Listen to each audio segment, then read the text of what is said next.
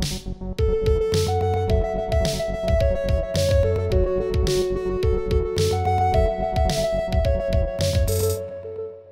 this video, we're going to have a look at changing between standard form and ordinary numbers on a Casio Classwiz. Now, I'm completing this video with an fx-991EX, but all the information is going to be equally valid if you've got the fx-83 or 85 model instead. It's exactly the same procedure for those two, so it's going to be completely relevant for you too. Let's take a look at the question. We'll just do this in three separate parts. So part A, write 0.0000682 in standard form. Now, it really is up to you whether you want to use the calculator. You might find it quicker and easier just to do it manually if you're comfortable with that. Now, before the start of the video, I reset the calculator, and so we're back to default settings, factory settings, and the default setting for the number format is something called normal 1, and that will display any number in standard form once it's larger than either times 10 to the 9 or smaller than 10 to the minus 2. So it should give us our answer in standard form straight away, and I'll show you how to get to that number format if you're not in that. Let's input our number 0.0000682 and press equals, and because we're in norm 1, straight away it's given the answer in standard form, 6.82 times 10 to the minus 5. The normal number format that I recommend, and how you should really have your calculator most of the time, unless you're working with standard form or like working with standard form, is norm 2, normal numbers 2. So to set that up, it's shift setup, 3 for number format, 3 for norm, and then 2 for norm 2, and equals just to change that, and here we've got it back to normal numbers there, and it will use ordinary numbers up to numbers greater than times 10 to the 9, so really large numbers, and really small numbers as well. It will then include standard form or science notation from then on. So for most of your working, it will be ordinary numbers, which is probably going to be useful for the majority of you out there.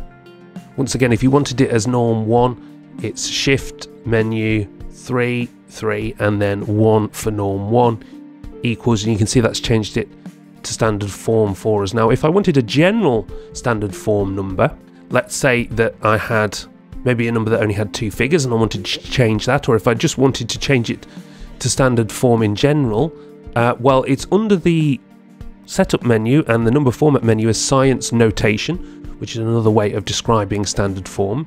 So it's shift setup, 3 for number format, and then 2 for science notation. Now, this bit I always find a little bit tricky. We've got to select from 0 to 9, and this is the number of decimal places that it will display on our scientific notation number. Now, although potentially we're going to end up with 2 in this particular example, I would always press 9 here, because that allows you up to 9 figures in your answer, and if we have less than that, it will just display some insignificant zeros, which we can just ignore when we're writing our answer down. So there's not really anything to be lost by doing that. So if you just choose 9 and press equals, this is how it would appear in scientific notation. And again, we've got these insignificant zeros here. We can just ignore them when we choose to give our answer. 6.82 times 10 to the minus 5.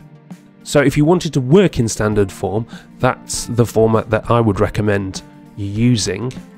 Let's have a look at part B. Write 9.176 times 10 to the 7 as an ordinary number. Let's input that into the calculator. Remember, we're still in scientific notation as our number format. You can see there's a little psi here at the top, which just confirms that for us. Now, there's 3 ways we can enter this.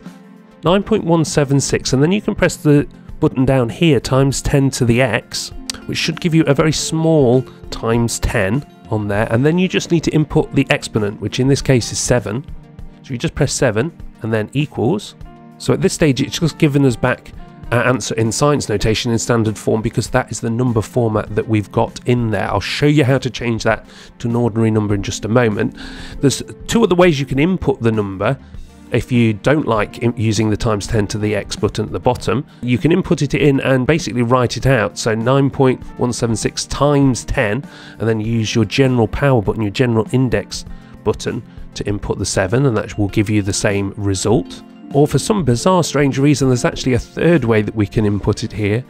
So 9.176 times, and then we can press shift and then the log 20 base button. You can see there's 10 to the power of here, times 10 to that, and then you just input your index 7. Now, obviously, as I've said, your answer at this point is still being given in scientific notation. We want normal numbers.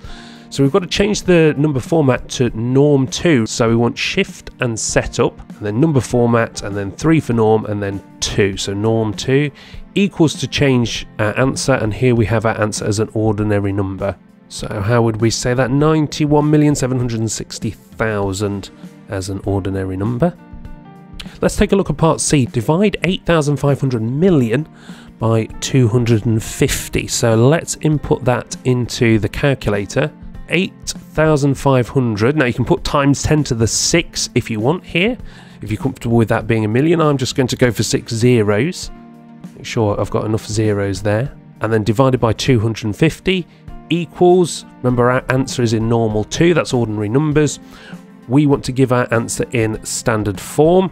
So I'm going to use the science notation, shift, setup, 3, 2, and then 9 will have the full display. That's 3.4 times 10 to the 7, and again, just ignore these insignificant zeros that we've got there.